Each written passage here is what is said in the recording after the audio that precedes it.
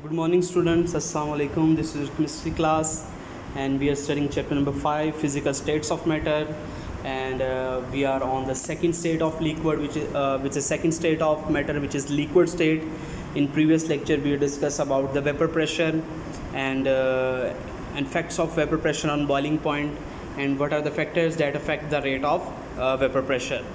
So first we review the previous one, what we have discussed in the last lecture.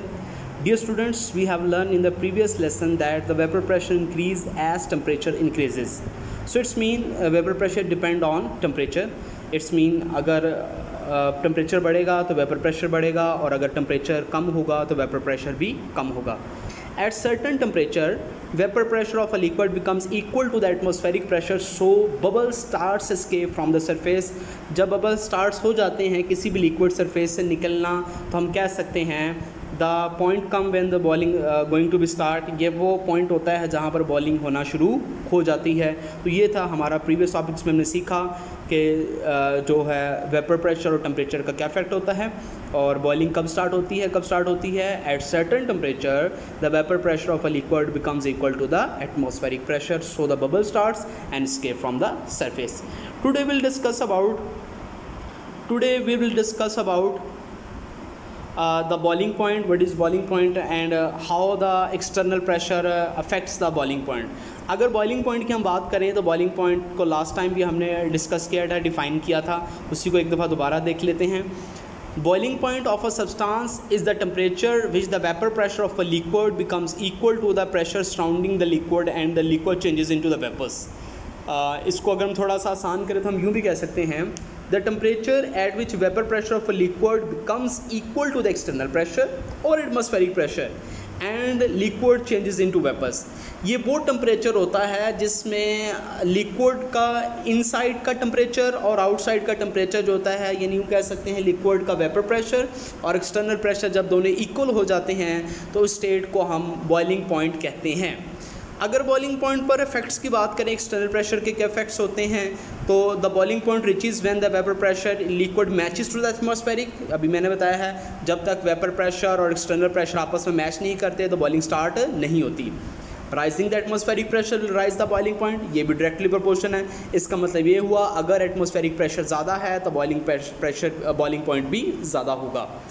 Conversely, lowering the atmospheric pressure will lower the boiling point. इसी तरह अगर atmospheric pressure कम है तो boiling point भी कम होगा. ये था हमारे पास जनरल कंसेप्ट. अब हम इनको डिस्कस करेंगे कि अगर boiling point ज़्यादा है तो फिर क्या इफेक्ट होता है, अगर atmospheric pressure ज़्यादा है तो फिर क्या इफेक्ट्स होंगे, अगर atmospheric pressure कम है तो फिर क्या इफेक्ट्स होंगे, और अगर atmospheric pressure सी लेवल पे है या नॉर्मल है तो फिर क्या इफेक्ट्स होंगे. सबसे पहले हम देखते हैं boiling point of water at normal atmospheric pressure. अगर नॉर्मल एटमॉस्फेरिक प्रेशर की बात करें तो हम बात करते हैं सी लेवल एटमॉस्फेरिक प्रेशर की, जिसे 1 atm एटमॉस्फेरिक प्रेशर भी कहते हैं. Eight normal atmospheric pressure 1 atm is equal to 101,325 kilopascal. The boiling point of water is 100 degrees Celsius because vapor pressure of water becomes equal to the atmospheric pressure. In other words, we can say that liquid boils when their vapor pressure equal to the pressure exerted by the liquid its surrounding. अब surrounding की बात करें तो surrounding में मैंने अभी आपको बताया नॉर्मल एटमॉस्फेरिक प्रेशर कितना होता है, 1 atm. The normal boiling point of water is 100 degrees Celsius. In mountains atmospheric pressure less than 1 atm. अब माउंटेन्स की बात करें तो लेस दैन 1 atm होता है, तो इसलिए वहाँ पर बॉइलिंग भी लेस दैन 100 स्टार्ट हो जाती है. दूसरा है हमारे पास माउंट एवरेस्ट. ये अभी लो एटमॉस्फेरिक प्रेशर की अगर हम बात कर लें तो eight mount Everest altitudes of the height about 8850 metres atmospheric pressure is about 34 kilo pascal. And so water boils at 70 degrees Celsius or 70 degree Celsius. Vapor pressure of becomes equal to the 34 kilopascal waters only. अब यहाँ पर अगर हम दोनों के atmospheric pressure का comparison करें तो फर्स्ट वन में एटमॉस्फेरिक प्रेशर था 101,325 किलोपास्कल, और अगर हम सेकंड वन की बात करें तो वहाँ पर एटमॉस्फेरिक प्रेशर डिक्रीज़ होके 101 से लेके डिक्रीज़ होकर 34 किलोपास्कल रह गया है. अब देखिए पहले अगर एटमॉस्फेरिक प्रेशर 101 था तो एट बॉइलिंग पॉइंट 100 था. अब एटमॉस्फेरिक प्रेशर डिक्रीज़ हुआ तो बॉइलिंग पॉइंट भी डिक्रीज़ होकर 70 हो गया. ये इसकी सेकंड कंडीशन थी जिसमें हम सीखते हैं कि अगर एटमॉस्फेरिक प्रेशर कम होता है तो बॉइलिंग पॉइंट भी कम होता है। ये आमतौर पर जब हम एल्टीट्यूड की बात करते हैं, जब बुलंदी पर जा रहे होते हैं, तो फिर आहिस्ता आहिस्ता क्या होता है, एटमॉस्फेयर प्रेशर कम होता जाता है, जिसकी वजह से बॉइलिंग भी जल्दी स्टार्ट हो जाती है। हम कह सकते हैं कि एट माउंटेन्स जो होती है वो बॉइलिंग पॉइंट जो होता है as compare to C level जो होता है वो कम होता है, क्योंकि वहाँ पर एटमॉस्फेरिक प्रेशर भी कम होता है। अब थर्ड वन है जिसमें हम देखेंगे कि अगर एटमॉस्फेरिक प्रेशर ज़्यादा हो जाए तो फिर क्या होता है। Boiling point of water at high, अगर हाई की बात करें तो हम एक प्रेटस यूज़ कर लेते हैं, वेरी सिंपल प्रेटस हम घरों में आमतौर पर इस्तेमाल करते हैं। Pressure cooker is equipped with wall that control the pressure inside the pot. ये एक वॉल एक प्रेटस होता है, इक्विप्ड वॉल होता है जिसके अंदर प्रेटस को एटमॉस्फेरिक प्रेशर को कंट्रोल किया जाता है।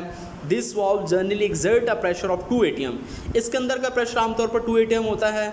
अगर हम बात करें 1 atm तो 101 था, अगर 2 atm बात करें तो 202 हो जाएगा, और 20265 किलो पास्कल हो जाएगा। This valve does not allow water vapor to escape until the pressure inside the pot reaches to 202.65 kilo pascal. ये तब तक वाटर वेपर्स को वहाँ से स्केप नहीं करने देते जब तक उनका इंटरनल और एक्सटर्नल प्रेशर इक्वल ना हो जाए। यूँ कह सकते हैं कि जब तक उसका इंटरनल प्रेशर जो है उसका एटमॉस्फेयर प्रेशर 2 atm के इक्वल ना हो जाए। The vapour pressure of the water becomes equal to the pressure exerted by the wall, so water boils eight 120 degree Celsius in pressure cooker. तो हम कह सकते हैं कि जो बॉइलिंग पॉइंट ऑफ वाटर होता है इन प्रेशर कुकर वो 120 डिग्री सेल्सियस होता है due to the higher atmospheric pressure inside the pressure cooker. So student, तो आज के लेक्चर में हमने सीखा कि बॉइलिंग पॉइंट क्या होता है। Boiling point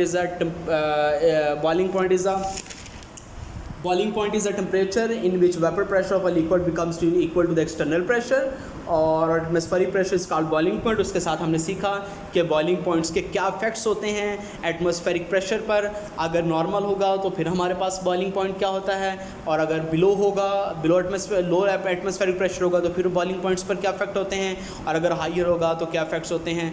that's all from here. Thank you so much.